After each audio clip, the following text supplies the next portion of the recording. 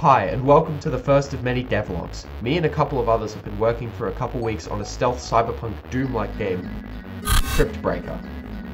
Development started while we were playing modded Doom 2 and decided on the idea of a Doom-like game, and as I've always wanted to make stealth, we combined the two concepts, and the idea for Crypt Breaker was born. We quickly designed a level so we would know the basic things we needed: security cameras which can be hacked, and enemies that can be stealthed. The security camera was easy, a simple collider that if you're in it checks if there's anything in the way. The enemies could copy this code, so seeing no problem for them.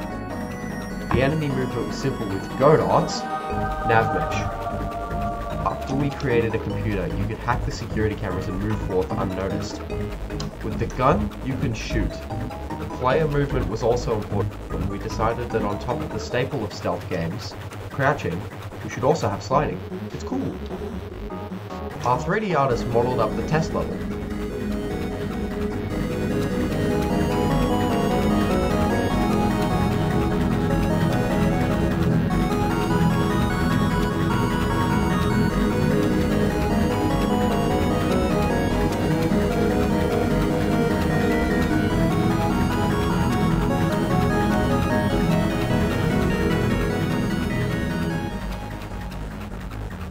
Wow, that was the amazing music of our musician. After realizing that how the level was designed meant you weren't able to plan ahead, we added peeking. With just a click, you can gaze through the keyhole of a door and gather information for your next move. Another problem was that the game would crash when sliding into an enemy's crotch. After some bug testing, our programmer discovered the issue.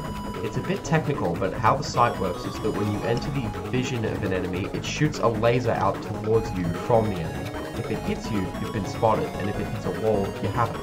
Now if you slide, it shrinks your size, and you could actually slide under the laser and it would hit nothing. This would make the game crash. The game was kinda blue. After YouTube recommended an amazing video by Nekoto Arts called Make Your Scenes Look Good, Godot, the game was better looking. Here's some gameplay.